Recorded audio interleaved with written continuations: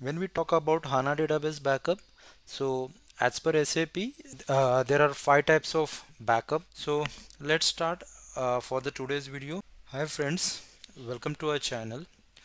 So in today's video, we are going to see about the HANA database backup and what are the different types of backup available in the HANA database.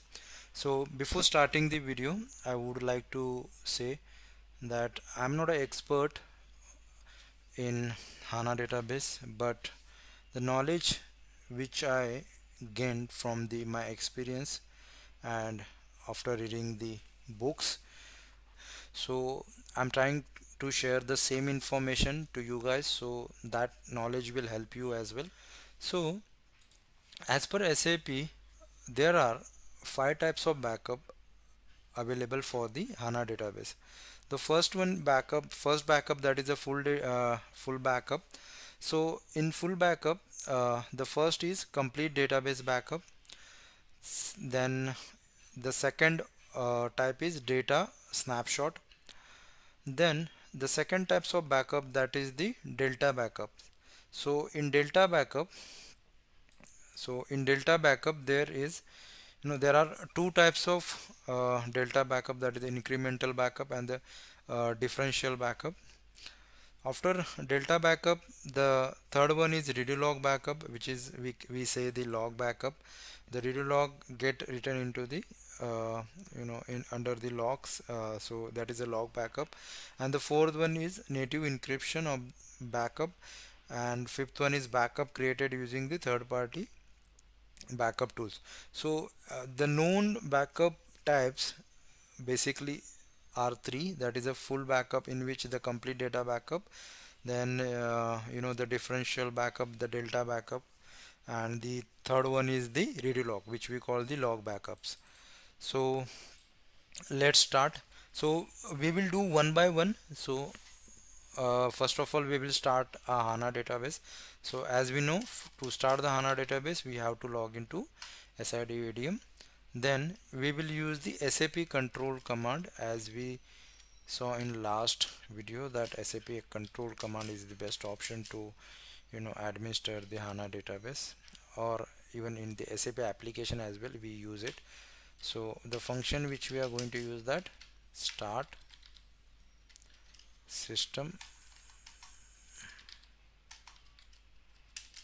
then HTTP. So now our HANA database will get start. To check the status, we will just change the option, that is get process list. I hope this command, after watching this video, you also will start using it.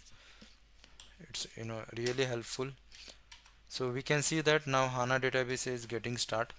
So once it started, we will then use the HANA Studio.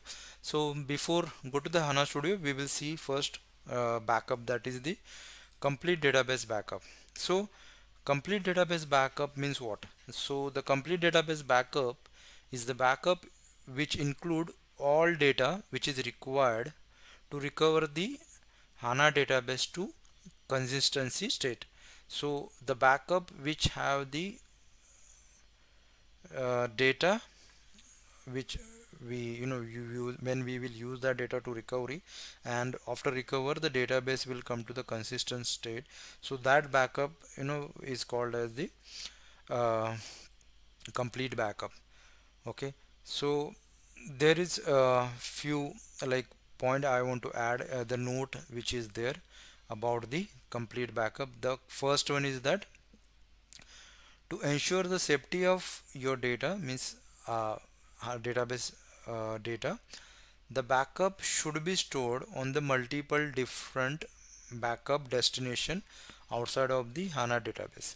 So the reason of this, the important note, because if we kept the data on the same server, in case due to any problem, if the host crash, then we will lose the data as well as the backup. So there will not be option to recover the HANA database to that particular point, or where the database was crashed.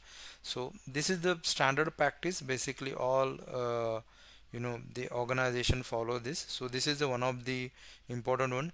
Second one that I want to add administrator point of view, that is the data backup which we takes. Okay, that backup not include log area, means the log backup which we takes, or the the data which is in the log volumes, and similarly the customer specific configuration settings. So which the customer specific configuration setting, we mean to say that the parameters those are set in the configuration files, like the global ini file for the your system DB, for your tenant database. So that configurations file, that ini files not going to backed up while uh, doing the complete database backup. So this is one of the important point that we need to keep in our mind, that because in case the database crashed or the host crash, then we can, after restore, we will get the database consistency, but we will lose if we are not taking the backup of the .ini file. Then all the parameter those we set for the performance point of view, or for the other parameter those are related to HANA database configuration, that all will get lost. So for that reason we must take the backup of the .ini file. Now we will go to HANA Studio and we'll take the backup. So we have started the HANA database. I will just show once again by running the SAP. Now here we can see that all turn into green. So now we will go to the HANA Studio. So we can see here there is a system DB and the tenant DB.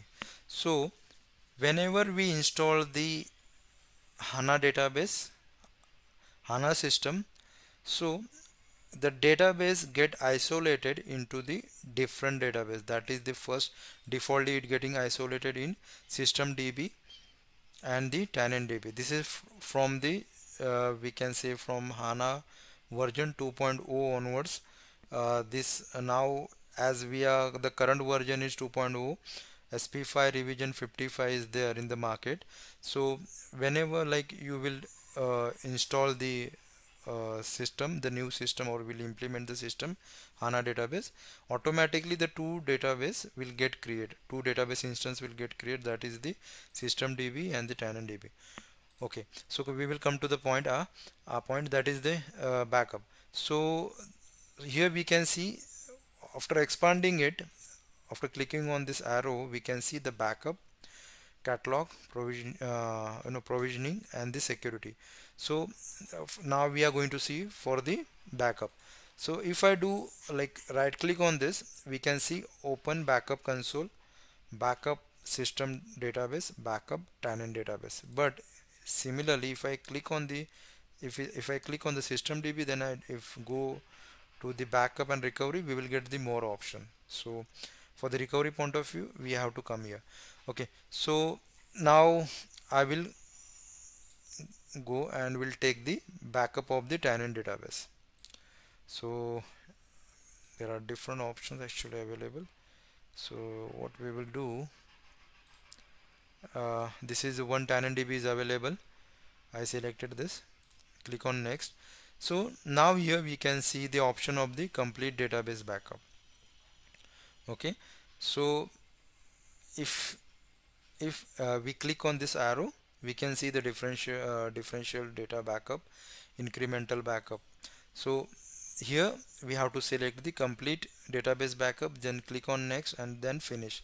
So it will start the complete database backup. So I would like to add one point from my observation, like as in Oracle there is an offline backup option is available.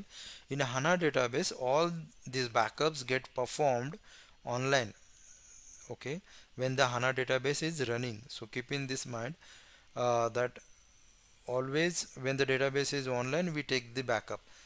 Okay, there is no offline backup for the HANA database. So if you want to take the offline backup, then option that is like, if we are using the AWS, we can take the AWS snapshot. If we are using the other VMware or something, from there also we can take the snapshot. So this is that option also available for the kind of taking the whole backup of the system, um, offline as well as online. So this is the complete database back. So thank you for watching this video. We will continue this remaining point in the next video. I hope you like this video. If you like, please subscribe to my channel, share with your friends, and stay safe, stay home. Thank you.